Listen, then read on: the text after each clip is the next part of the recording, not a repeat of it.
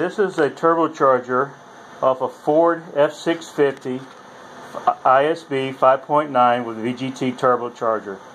And it had a diagnostic code of 2449. It was active. It says VGT actuator controller out of calibration. Go through several steps of diagnostics and you end up pulling the actuator off and testing this. Now it says you have to use this by hand. This should be able to move by hand. And right now you can, but when we was on the truck you couldn't. And just for this purpose of this video, we took a pair of pliers and broke it free.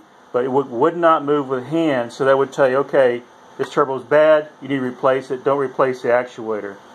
However, just to show you guys, you can look at the model number of this turbocharger, and I believe you use the first 3 digits to know what guide to use. So you come over to your little box here, and this is in HE3. See, we can use that one. I don't know if you guys can see that. Come over here. You put it on the turbo housing. Of course, I have to do this with one hand because I'm holding the camera. So there we go. Okay, green mark, green mark. This thing should slide by hand to that green mark and over here. As you can see, this one does not want to do that.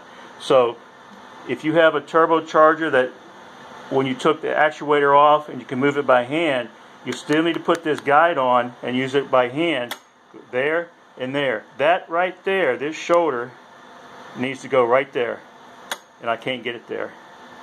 Probably with a pair of pliers I could, but that's not what you need to do. This should all feel by hand. So this failure has led to a complete exhaust system plug up. We had to take the exhaust off, get it clean, and also it had a turbo EGR code in it, and that particular code basically diagnosed and said, hey, you need to change the EGR valve to a newer model with a stronger motor in it.